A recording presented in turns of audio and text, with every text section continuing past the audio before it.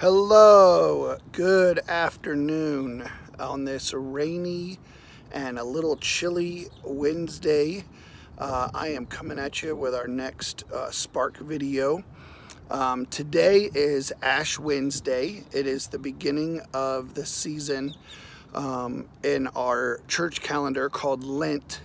It is the time that we remember Christ's sacrifice on the cross, and we prepare for that. And it is 40 days of preparation between now and Easter. And this is the time when people, sometimes in the church, the tradition is to practice giving something up as a means of self-control and a means of kind of mourning and like not being, a whole.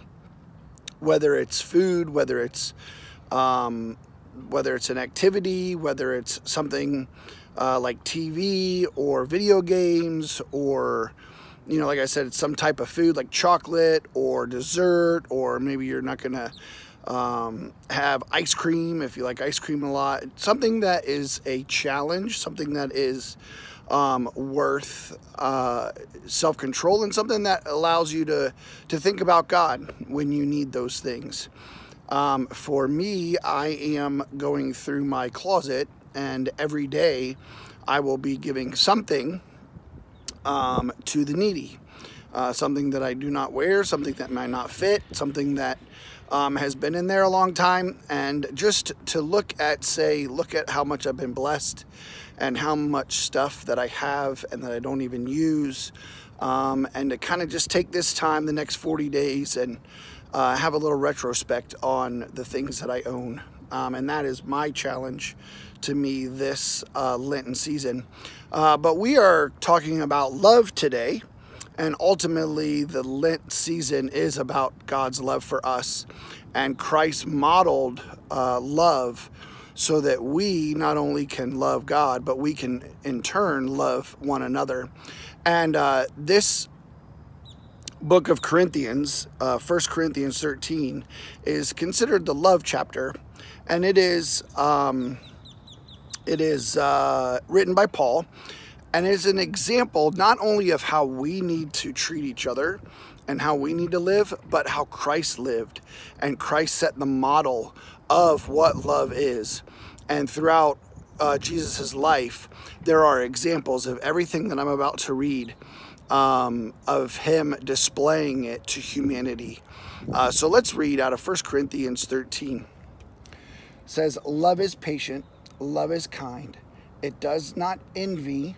It does not boast. It is not proud. It is not rude. It is not self-seeking. It is not easily angered. It keeps no record of wrongs. Love does not delight in evil, but rejoices with the truth. It always protects, always trusts, always hopes, and always perseveres. Love never fails."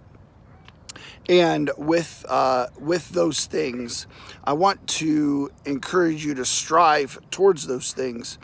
Some of the attributes of love that stuck out to me was it is not self-seeking, and it keeps no record of wrong, and it is not easily angered. Those things are some challenging things for us. But then when we look at Christ's life, we can see those things modeled.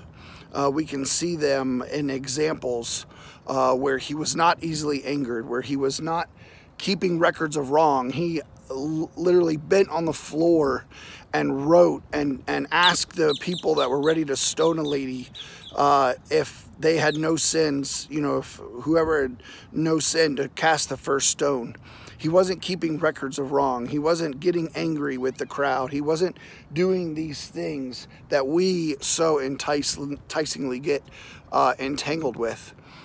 So I want you to look at Jesus' life in these next 40 days.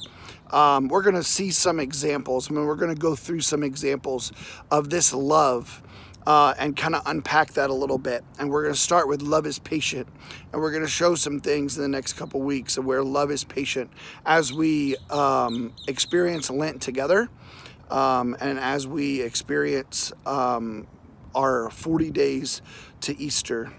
So I hope that everyone has a wonderful Wednesday. I am out here at the Equestrian Park on Enterprise and Landmark. If you've never been out here, it's really cool. It's got a really beautiful lake, as you could tell. There's a nice boardwalk. There are many, many paths. It's mainly a walking park. And because of the weather today, it was just easier because it's closer to my house that I could just zip up here, and when the rains kind of got away, to come up here and be a part of this weather and do these videos for you. So I hope everyone has a great week, and God bless. Bye.